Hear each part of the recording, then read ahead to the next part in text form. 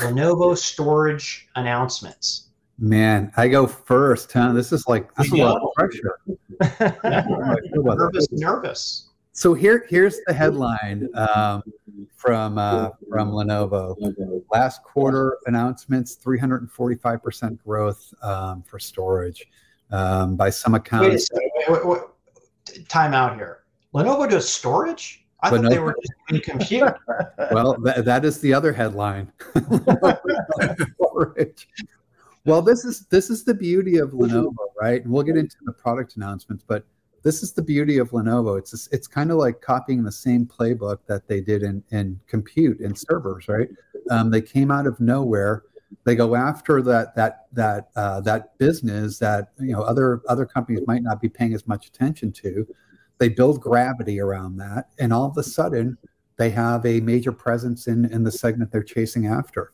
By their accounts, they are #1 in the less than $25,000 price band for storage. That's huge. So you go, well, that's the low end, right? But that's 61% of the market. So they captured a huge segment of that market. You're seeing a lot of growth in mid-range, a lot of growth in the very high end, the all-flash array side of the equation, and they're killing it. And I love the approach they take. It's I liken it to compute. I think back to when Kirk Skaugen first came into the company. He came in and they went after while some companies were kind of retreating from the cloud a little bit and pulling back. He went all in. He figured out a model that worked where he could maintain margins and still capture market share. Went all in. Went after HPC all in. He's taken that same approach with storage.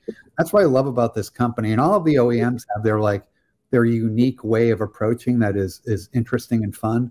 But I really like this approach that his team has taken on the storage side. So it's not just that they're announcing this market momentum. They've announced partnerships in the high end with Weka for the super high end kind of AI side of the equation. They are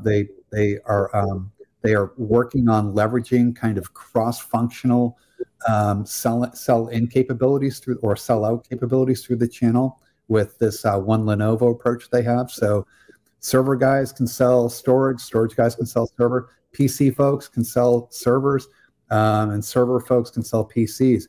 It's this kind of 2 + 2 = 5 equation that's really kind of playing into their success. I'm kind of curious to see how this plays out over the upcoming quarters. 345% is huge. It's coming from a very low starting point, but it's still really impressive. 345%. I don't think I've ever written that or said that as far as growth goes associated with the company. So what do you think? Yeah, I mean the biggest number that they brought out too was TrueScale, right? They 600% year over year, which is incredible. Now listen, you and I both get quarterly updates with Kirk, and the thing that I love about being around him the last 5 to 6 years has been he'll say, okay, this year we're going to be this, okay. He has the guts and the courage to come out and say that. So I'm super looking forward into what Kirk is going to say next at his big analyst event.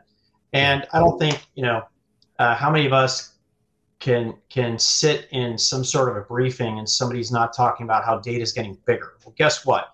Data has to sit on something. Yeah. So whether you're computing it, whether you're moving it. With networking, you have to store it as well. So not only is he gaining share, but he's gaining share in a growing market. What some people might think too is that, hey, this is about China. Well, guess what? Their largest sector is the United States that they sell into. This is a lot bigger than a China play. They sell a ton in Western Europe. Of course, South America, Eastern Europe, and yeah, they do sell some stuff in China, but it's not nearly as large as people think it is.